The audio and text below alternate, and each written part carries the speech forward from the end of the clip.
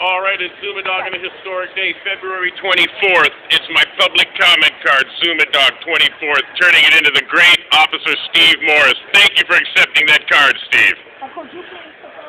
It ain't gonna be his fault, y'all. It ain't gonna be his fault. Yes, union workers here, hooty hoo! How about Jan Perry calling for 4,000 layoffs after she just squandered all the money and gave it to all her friends and cronies at AEG, and she became a whore for the city of AEG, and now she wants to fire all of you? What do you say to Jan? Yes? Okay. But I'd like to make hooty hoo!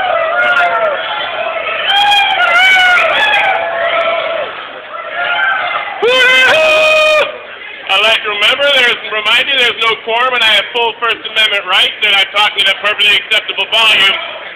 Let's hear the hooty-hoo! Jan Perry wants to fire you after she just drove the city to bankruptcy through her corruption and checked the crack pipe bumps on her lip. Thank you.